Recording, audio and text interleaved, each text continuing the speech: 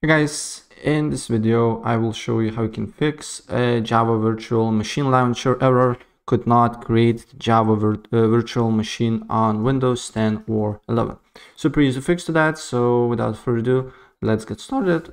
First of all, go to search, and then here you just need to write view advanced system settings. View advanced system settings, and you need to press on that. And on this window, you need to make sure that you are on advanced, and then you need to press on environment variables right here. And then here you need to press on new, and here you need to write underscore Java underscore options.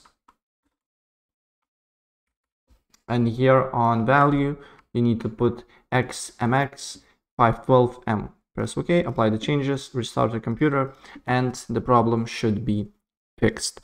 Right, so that's pretty much it. And if I help you out, please press like button and subscribe for more. Take care. Bye.